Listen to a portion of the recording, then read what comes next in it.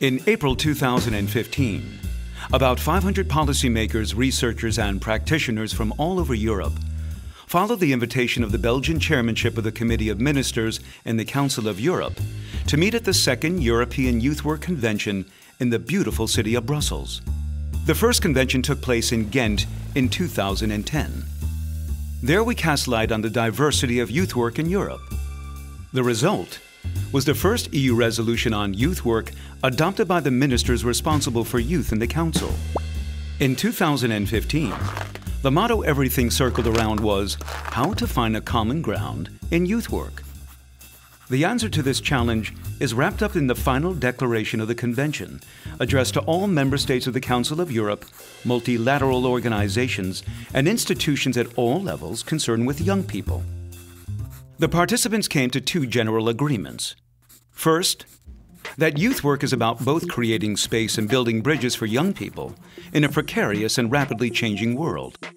And second, that the two main contemporary challenges for reshaping and remaking youth work are technology and digital media, as well as mobility and multiculturalism. In particular, the final declaration of the Convention makes the following 8 crucial recommendations and action points. First, the new European agenda for youth work should include more cooperation between all levels concerned: European, national, local, and more efforts to recognize its value. Second, European youth work has to come to common agreements on crucial competencies and qualifications and develop suitable strategies, concepts, and programs for respective training. Also, ways of recognizing and certificating skills and competencies need to be introduced. Third, it is essential to implement measures towards a knowledge-based approach which helps developing a reflective practice. Fourth, securing sufficient and sustainable funding. It's clear it costs money to implement and to develop a high-quality youth work which is accessible for all. Also, access to information and guidance is needed in this respect.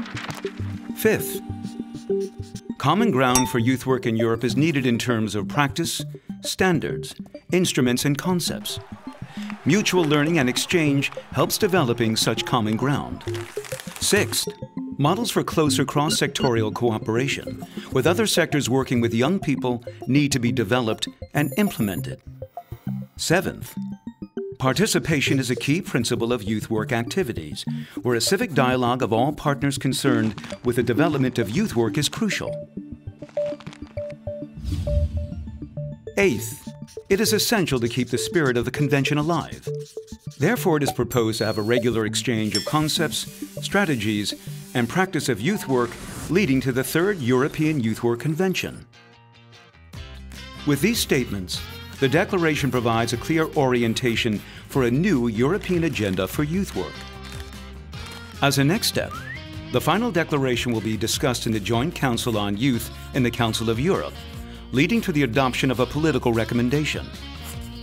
This high-level statement will be a new milestone for youth work because it will show the value and significance of youth work throughout Europe.